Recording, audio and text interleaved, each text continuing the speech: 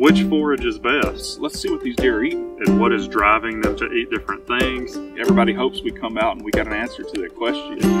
All right, so I'm here with Jacob Dykes, and we did a really cool study that I want him to tell you a little bit about. So we were really interested in diet selection in whitetail deer and what is driving them to eat different things.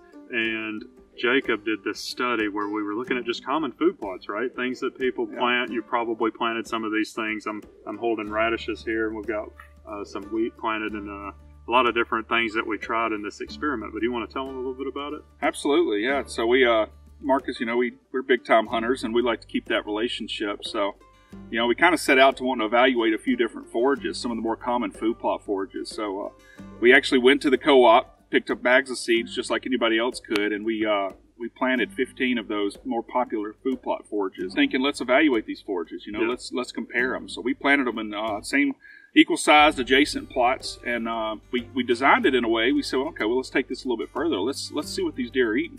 Yeah, so in this flyover that they're looking at right now, this is actually one of those plots. Yeah. We planted a whole bunch of them, but the idea was that we could fence the sides of it, keep deer out of it until they all got established, right? And then what'd you do?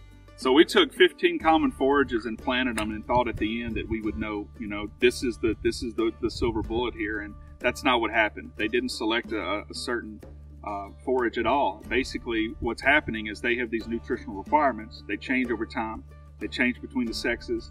And so the nutritional requirement is actually a moving target. It's a moving target. On your property, depending on what time of year it is and which individual it is even. Absolutely, and it's not the same as your neighbor's property. Right. You and your buddies are arguing over what's the best forage.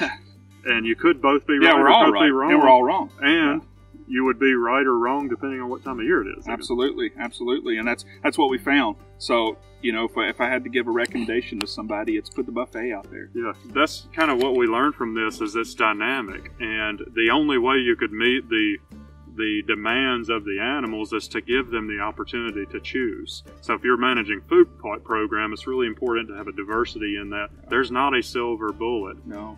So thanks for telling us about that. Yeah, absolutely. Thanks for having me.